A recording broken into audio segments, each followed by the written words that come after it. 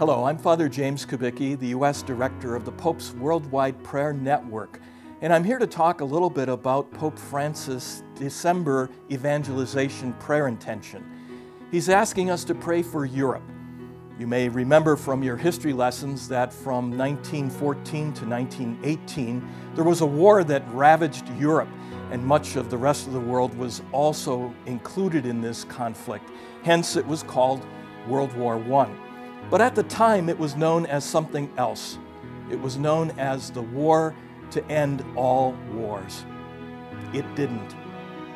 In 1917, our Blessed Mother appeared in Fatima to 3 shepherd children, and she told them that the war would end and the soldiers would come home.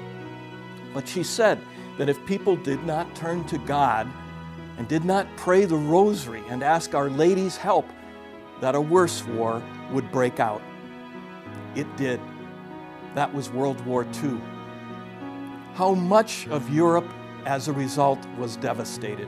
Millions of people lost their lives, and the economy was shot for years to come. Hence, the U.S. had to provide what was known as the Marshall Plan to help Europe recover from that terrible war. War, indeed, is an awful thing, and Europe, as a result of the wars that it has experienced, has slipped into a kind of despair, a depression, which leads it to give up hope for the future. As a result, the number of births in Europe have just plummeted. Europeans no longer see a hope and look at the world as a terrible place, and so have decided not to bring children into that place.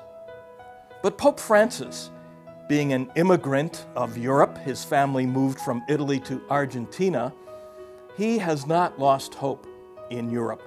And so he wants us to pray this month that the peoples of Europe may rediscover the beauty, the goodness, and the truth of the gospel, which gives joy and peace to life. He wants Europe, and in fact the whole world, but Europe as a sort of leadership in the world, he wants us all to rediscover the truth, beauty, and goodness that come from the gospel, that come only from God.